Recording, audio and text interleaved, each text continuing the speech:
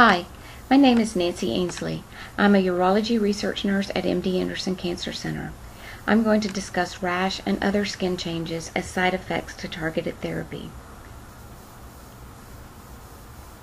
There are many side effects which may affect your skin and hair while on targeted therapies. These side effects will vary from patient to patient and also vary depending on the type of targeted therapy you are taking. The most common side effects of the skin and hair are hand-foot syndrome, rash, photosensitivity, scars and sores that may take longer to heal, splinter-like lines under the fingernails, skin or hair color changes, and alopecia, which is a thinning or loss of hair. In this presentation, we will review rash and other skin changes that may occur. A rash may vary significantly on the type of rash, time of onset, severity, duration, and response to therapeutic intervention.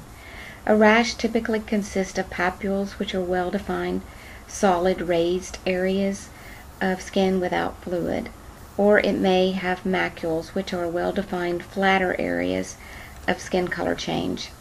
Sometimes these will be covered with small bumps.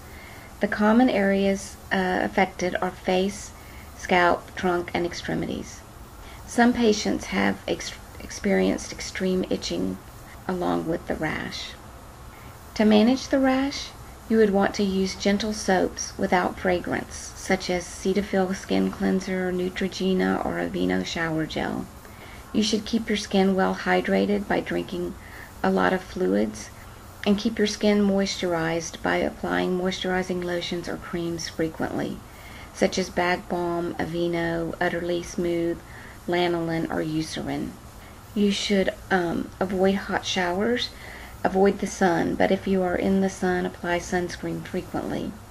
You may need to use some type of over-the-counter antihistamines to relieve the itching. You may also need to use some type of steroid or antibiotics. You should consult with your healthcare provider for direction on these items. Other skin changes that may occur: burning or itchy scalp. You may need to use some anti-dandruff shampoo for this.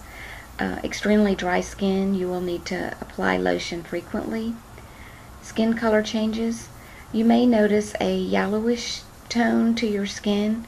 You would need to inform your healthcare provider about this appearance so that a blood test can be drawn to determine if this skin coloration is due to liver damage or is a drug-induced skin coloration. Photosensitivity. You may find that your skin is more sensitive to sunburning. The sunlight may also cause a skin rash. You should avoid sun lamps and tanning beds and wear protective clothing when outdoors. Your skin may be thinner and more susceptible to bruising or tearing. You may need to be extra cautious to prevent injury to yourself. And scars and sores may take a longer time to heal. Another condition that you may notice is splinter-like lines beneath your fingernails. It is not associated usually with pain or change in nail integrity, but if you do experience pain, you would need to speak with your healthcare provider. This does not require any treatment. In summary, you should communicate with your doctor or nurse when side effects occur so they can evaluate and help to manage your symptoms.